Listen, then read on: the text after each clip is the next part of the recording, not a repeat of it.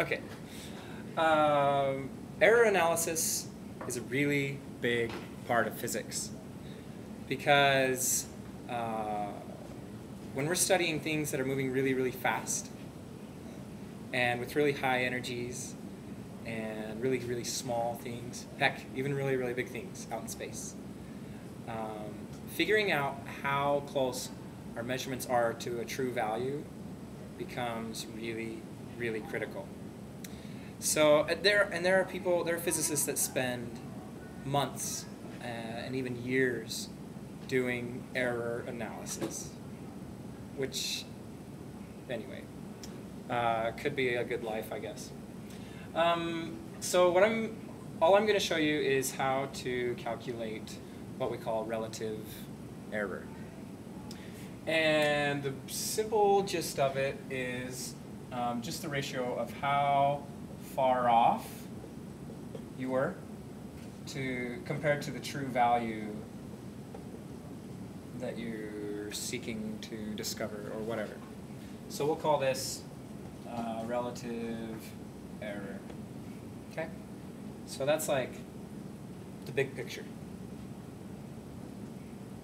Now I'm going to get a little more detailed. The symbols we use for relative error is a lowercase delta. You've used uppercase delta before, right? This is lowercase delta. I don't know why, but that's the symbol we use. Of some variable x. So this right here stands for relative error.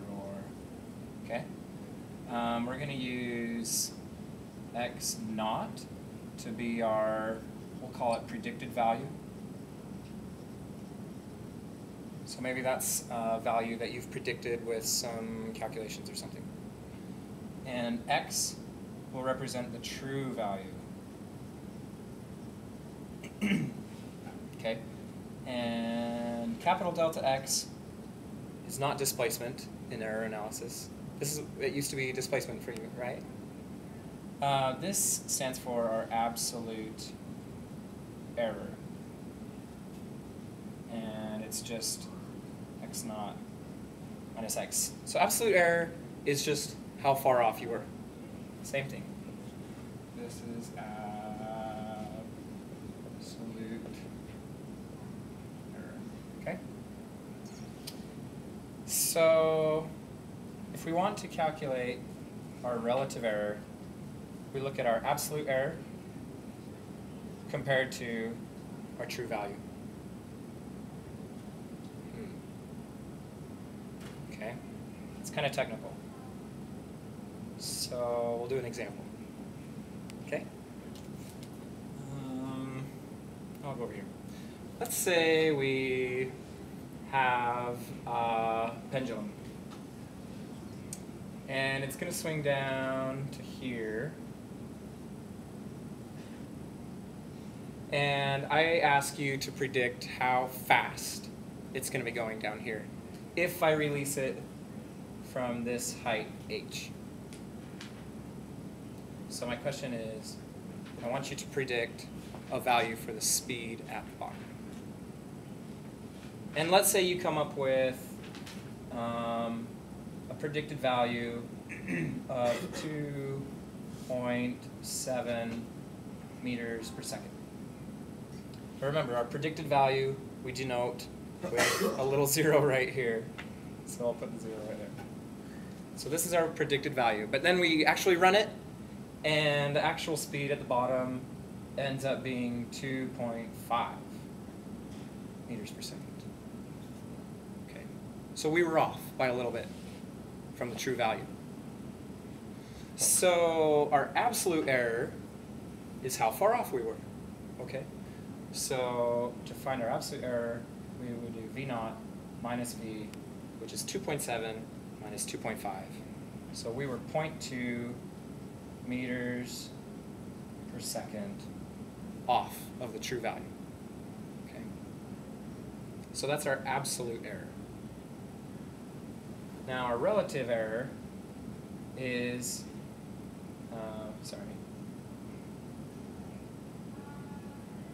our absolute error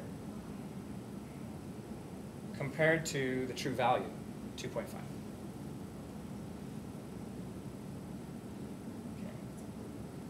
So we would need to calculate that. I didn't get a calculator.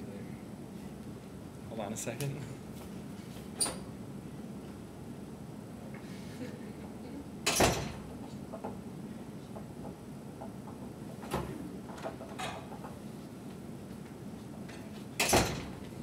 Okay, so this is 0.08. Notice there are no units on it because we divided meters per second by meters per second. It's a ratio. It's a ratio of how far off we were from the true value compared to the true value itself. So we were off by our relative error is 0.08. If we want to express that as a percent, we would, so to get our percent relative error, we would multiply by 100, and we would get 8%.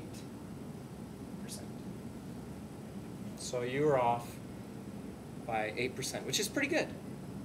I would say within 10% in our class is pretty good. So, another example in your lab that you're doing, you're not really making a prediction and comparing it with a measurement.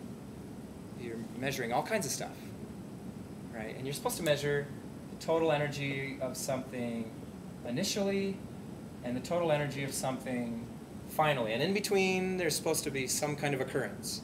Like maybe the object dropped, or maybe it swung, or maybe it shot off of a spring, or maybe it transformed itself into a new creature.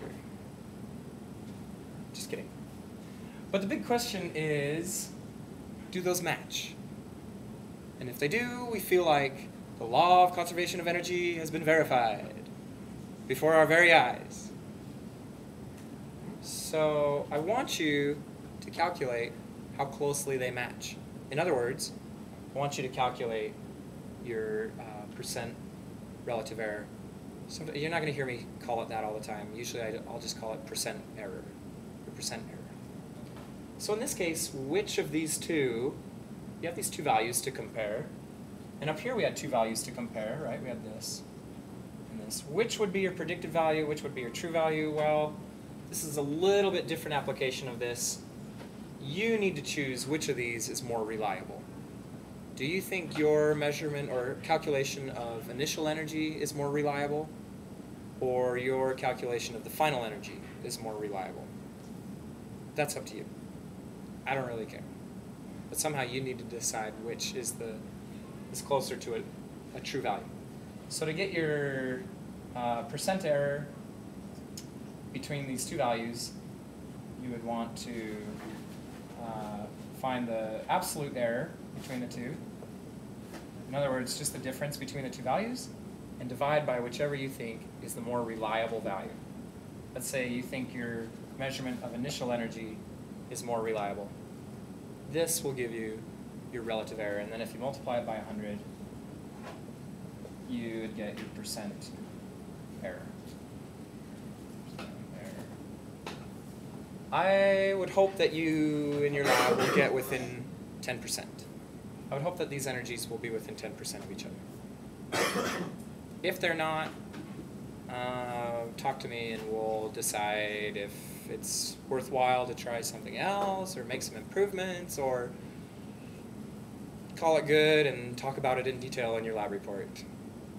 It'll probably depend on how much time you have left in the class period. So,